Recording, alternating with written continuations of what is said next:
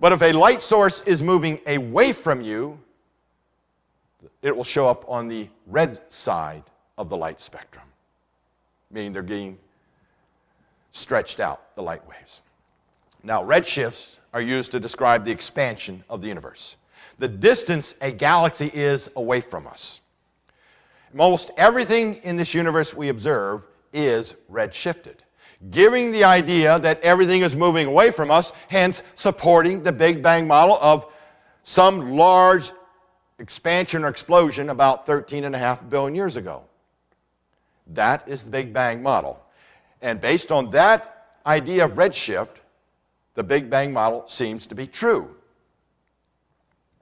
Now, let's take a look at this redshift interpretation. It's an interpretation. Redshift is the distance a galaxy is away from us. So if we were to see a galaxy out a particular distance, redshift it, let's say galaxy 1 here, it would show up on the redshift, red side of the light spectrum. But if there was a second galaxy and it was further away, it would show out further on the red side of the spectrum. And if there was a third galaxy that was even further away from that, it would show up further out on the red side of the light spectrum. So the distance a galaxy is away from us, the further it will show on the red side. Now, here's something. One of the keys to the Big Bang model is that this universe is homogeneous. Homogeneous, meaning everywhere in the universe it looks the same. There's no special place at all in this universe. Everywhere we look out there in the universe, it should appear the same. So based on that idea of the Big Bang, when we look at these galaxies, we see redshift lines all up and down that red shift. At every interval, we see galaxies all up and down that red shift. That's what we should see based on the Big Bang model, a homogeneous universe with no center, redshift everywhere up and down there. But in fact, that is not what we observe. What we observe is these redshifts coming at distinct quanta, distinct intervals. And they happen to be at intervals of 1 million light years. Something is not right with the Big Bang model. The Big Bang model says we should have redshifts everywhere, homogeneous universe, but we're not. We see, for instance, we look at our Milky Way galaxy. We look out 1 million light years, we see redshifts, but nothing in between. We look out another 2 million light years, we see another redshift, but nothing between 1 million and 2 million. The Big Bang model says we should see them all the way through 1 to 2 million. We look out, we see them again at 3 million light years. In other words, what we're observing out there is what appears to be concentric circles around our galaxy. Distinct quanta. The Big Bang does not predict that at all. The Big Bang says we should have a homogeneous universe. Everywhere we look, everything should be the same, all up and down that red side. So has this been confirmed, though? Because this could be devastating to the Big Bang model. Has this been confirmed? Well, W.G. Tift and W.J. Koch, right in the Astrophysical Journal in 1984, made this statement. There is now very firm evidence that redshifts of galaxies are quantized. We knew all the way back in 1984 that they were quantized. But since that went against the norm, that went against the Big Bang model, there was so much skepticism that it was completely ignored. Now, neither one of these astronomers are creationists. They're both evolutionists that found this. Russell Humphreys, PhD in physics, writes this. Astronomers have confirmed that numerical values of galaxy redshifts are quantized, tending to fall into distinct groups. That would mean the galaxies tend to be grouped into conceptual spherical shells concentric around our home galaxy. That was 2002. Has this been confirmed? Yes, it has. Here's several more astronomers writing in 1997, Journal of Astrophysics and Astronomy. The redshift distribution has been found to be strongly quantized in galacticocentric frame of reference. The phenomena is easily seen by eye and apparently cannot be ascribed to statistical artifacts, selection procedures, or flawed reduction techniques. In other words, it has been confirmed. Quantized redshifts have been confirmed. We see the concentric circles around our galaxy. It's been so confirmed now the Hubble telescope has confirmed it out to 1 billion light years. Now, what does this mean to the Big Bang? Well, this could be devastating to the Big Bang because it completely goes against the predictions of the Big Bang. So what does it mean? Well, to understand what it means to the Big Bang, we need to go back and understand something about the Copernican principle. Anybody remember Copernicus?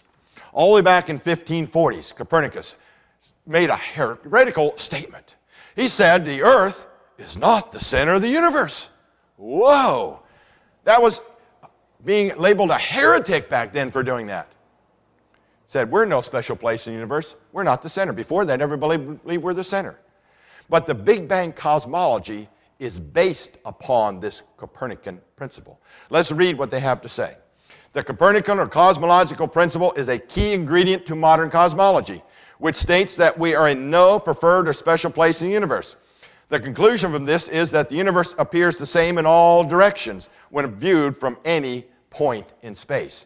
In other words, we have this homogeneous universe. No matter where we're located in the universe, it should appear to be the same. Well, here's what the evolutionists have to say about this. Stephen Hawking and George Ellis write in 1973, in the earliest cosmologies, man placed himself in a commanding position at the center of the universe. Since the time of Copernicus, we have been steadily demoted to a medium-sized planet going around a medium-sized star on the outer edge of a fairly average galaxy, which is itself simply one of a group of galaxies. Doesn't that make you feel very special now? You're in no preferred place anywhere in the universe. You're not even a preferred species. An astrophysicist writes this in 1993 out of Nature. The Copernican revolution taught us that it was a mistake to assume without sufficient reason that we occupy a privileged position in the universe. Darwin showed that in terms of origin, we are not privileged above other species. Our position around an ordinary star in an ordinary galaxy in an ordinary supercluster continues to look less and less special. And he continues, the idea that we are not located in a special spatial location, get this now, has been crucial in cosmology, leading directly to the Big Bang theory. In astronomy, the Copernican principle works because of all the places for intelligent observers to be. There are, by definition, only a few special places and many non-special places. So you're likely to be in a non-special place. In other words, the Big Bang model is dependent upon we are not in a special place. And this universe is homogeneous. That is the core. That is a core foundation for the Big Bang. So, from the evolution perspective, we are a non-special species living in a non-special place in the universe. We are nothing more than an accident of chance occurrences. But does the evidence really support this idea? And the answer is no.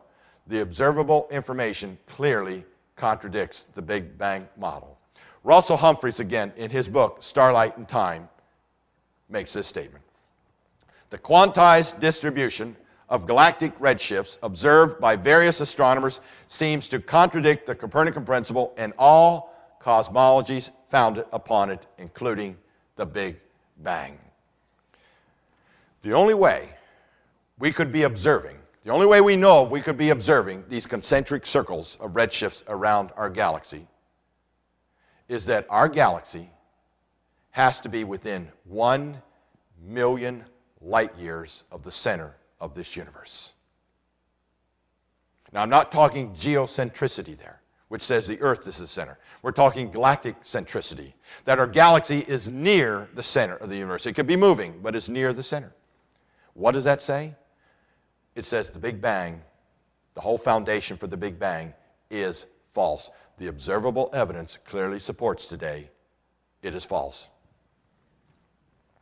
Halton Arp, another astronomer and evolutionist, very popular evolutionist, very popular astronomer, says this: the fact that measured values of redshifts do not vary continuously but come in steps, meaning quantized steps, certain preferred values, is so unexpected that conventional astronomy has never been able to accept it, in spite of the overwhelming observational evidence.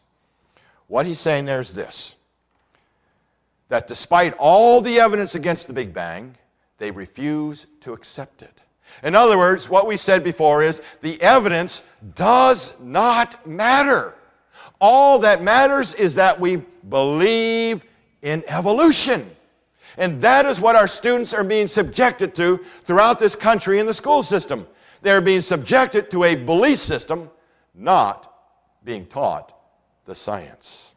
So let's look at a summary of our evidences. Evidence appears to support the Big Bang only when contradictions are ignored. The Big Bang model has been considered